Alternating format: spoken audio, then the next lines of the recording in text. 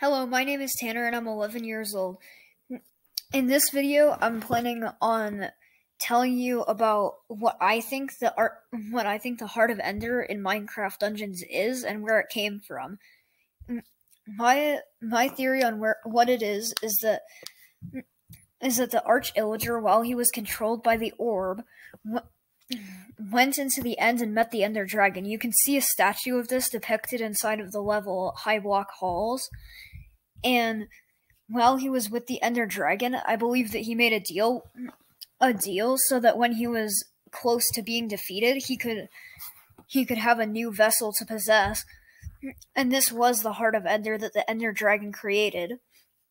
After the Heart of Ender was defeated and the orb was destroyed, and the shards scattered across the different islands and the DLCs, then each shard tried to recreate the Heart of Ender, but it didn't. But each shard did it a little bit differently because they had different parts of the memories of what it looked like. While the Heart of Ender was in control of the orb, and after that, each one got corrupted by the different biome, and that is what the final bosses are in the different levels.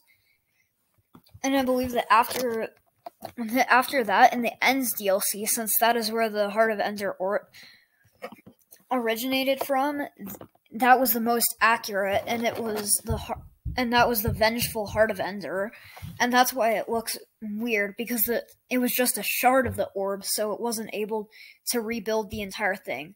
Thank you for watching. I hope you enjoyed. Goodbye.